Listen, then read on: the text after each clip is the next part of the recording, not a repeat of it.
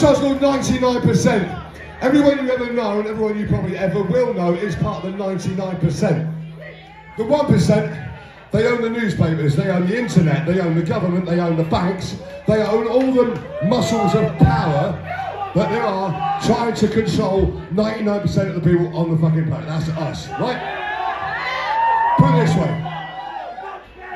If we just stop dividing each other up into fucking race and colour and creed and height and male and female and all these divisions we just make up to keep ourselves in our little pocket of fucking labels or whatever, if we'll stop doing that and realise that we are all being controlled, all of us being controlled by the same fucking greedy bastards at the top, then we'd all get along a lot better, get better ideas and work together more than working for them fuckers. 99%.